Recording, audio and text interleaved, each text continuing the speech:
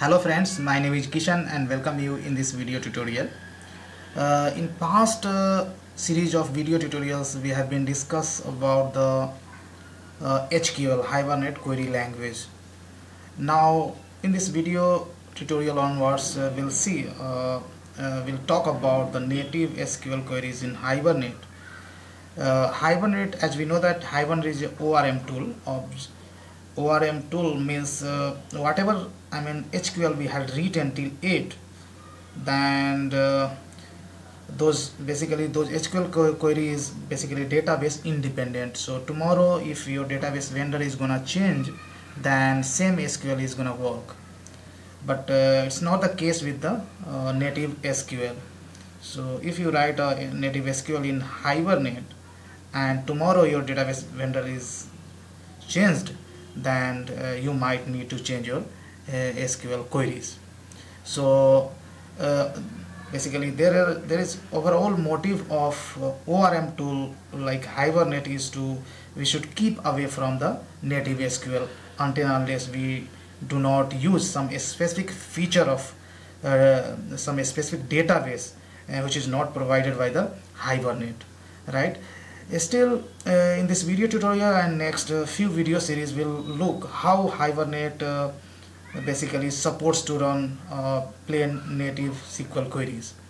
So here I have prepared a slide. We will go through the slides, and in this video tutorial we'll see some important points about the native SQL query in Hibernate, and next video will look into some practical example related to what we discuss in this video tutorial. So here you can see native SQL queries. You may also express queries in native SQL dialect of your database in Hibernate. This is useful if you want to utilize database specific features such as Windows functions or the connect Y option in Oracle. It also provides a clean migration path from a direct SQL or JDBC based application to Hibernate or JPA. Hibernate also allows you to specify handwritten SQL including store procedure and functions for all create, update, delete and retrieve operations. Now how we can run native SQL? So creating native SQL query using JPA and Hibernate, we know that Hibernate is one of the implementation of JPA, so features which is supported by the JPA, of course Hibernate will support. So execution of native SQL queries is controlled via the native query interface, which is basically obtained by calling a session.create native query. So if you look into the Hibernate API, then we have a session interface, and session basically extends shared session contract, and shared session contract basically again extends query provider. And if you go here, then you'll see a lot of API. So here in this basically API we will look into the API is called create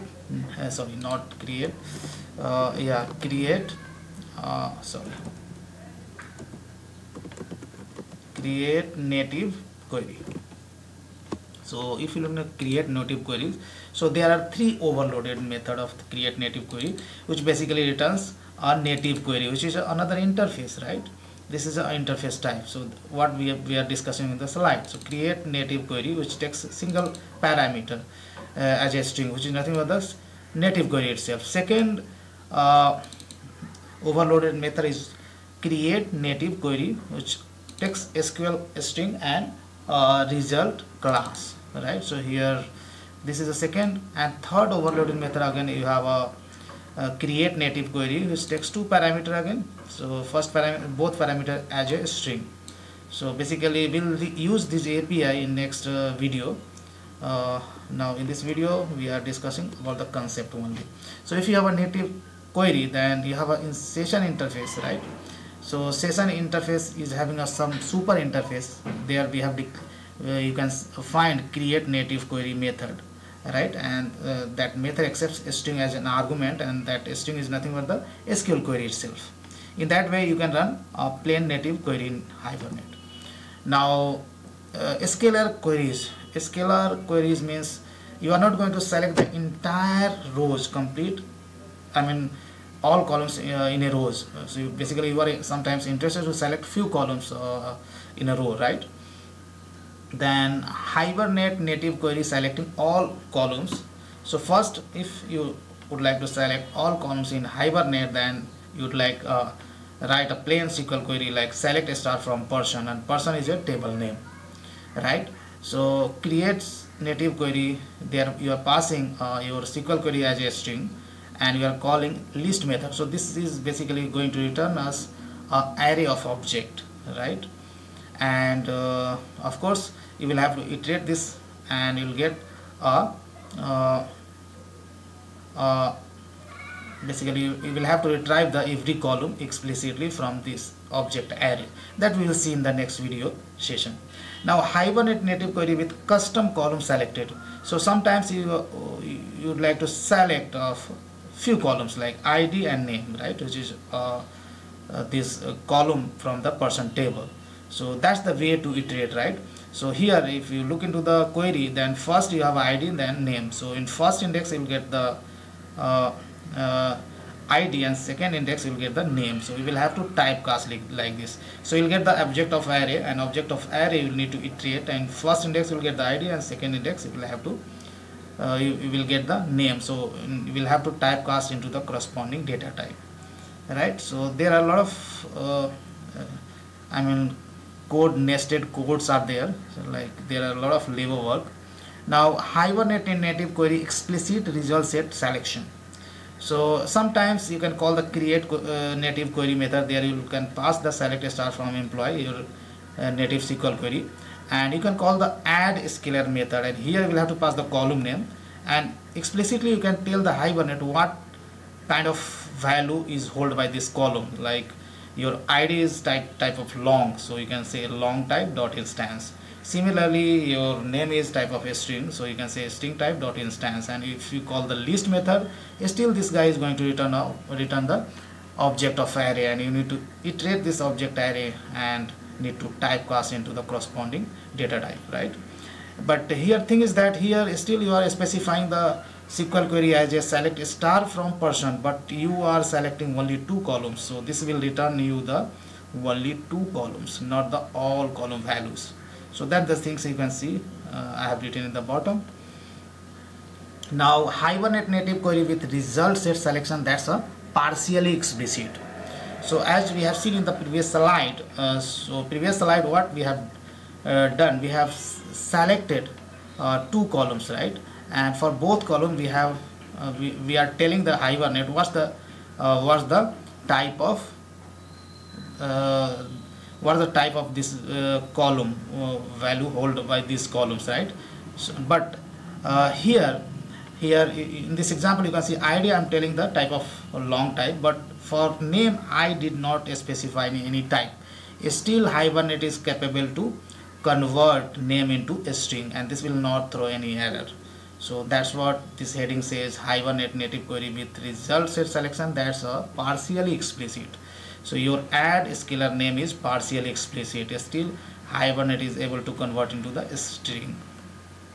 Now how we can get the entity queries? So above queries were all about returning scalar values, right? Basically returning a raw values from the result set.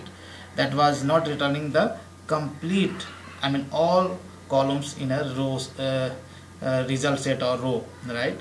So till yet we have seen how we can select few columns from every row, right? So that's the basically raw values. But sometimes if you are interested to select the complete result set or all columns in a row, then how we can do that? So again you have a session dot create native query, and there you are passing select star from you are passing basically SQL query which basically returns the all rows from the person table, and you need to call the add entity method. So add entity, and here you will have to pass the entity class from this table is binded, right? So your table is binded with the person, so person class, so and you call the list method, right? So this will directly return you the list of person, right? So this is not going to return the object array, this is going to return the directly list of persons. So this is the recommended approach basically. So here suppose assume person is mapped as a class with a column id, name, nickname, address, created on and version. Then the following query will also return a list where each element is a person entity. So here we have given the star. Instead of a star, you can select the all column like id, and all columns should be separated with the comma. Still this is going to return you the list of person, right? But your person table is having this much column, but if you are selecting the only few columns, and suppose if you select id, name, nickname, address, created on, but you are not selecting the version, in that case you are selecting the partial object, not the complete person object. In that case this will throw an error. So here all column names you can specify explicitly, or you can put the star, both will work, but you cannot leave any of the column. In that case this is going to throw you class exception.